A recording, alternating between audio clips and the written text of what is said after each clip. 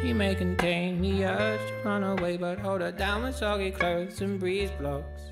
Hey Steve, here at the Epic Coffee Time Test Kitchen again, and as promised, this week we're going to learn how to cook toast. So, I smell something burning though, over here. Don't know what happened. May have a little malfunction. Looks like the toast might have got burnt. You do not want to eat toast that looks like this. This can cause cancer. This happened to Dave. You don't want to eat toast with black stuff on it. So since apparently I cannot cook toast in the toaster, we're going to cook toast in an open flame here.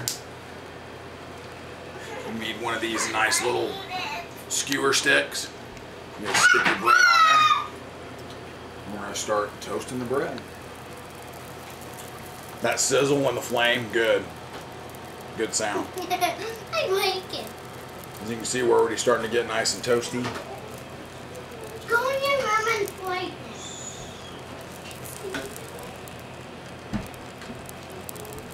Trick is to keep it moving.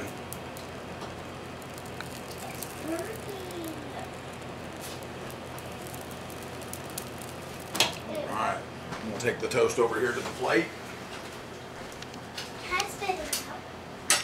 Now we were out of butter, so I'm going to use some honey mustard in place of honey butter. She'll never even know.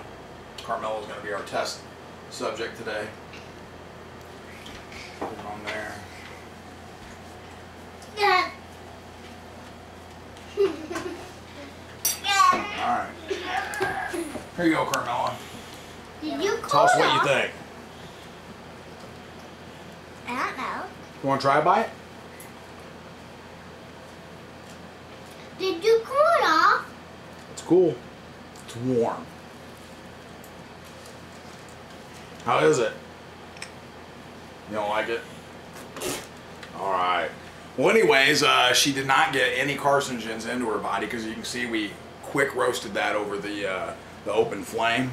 So it was a safe toast production here at Epic Coffee Time Test Kitchen. We'll try to come up with something a little more fun next week. Maybe Jell-O or how to boil water.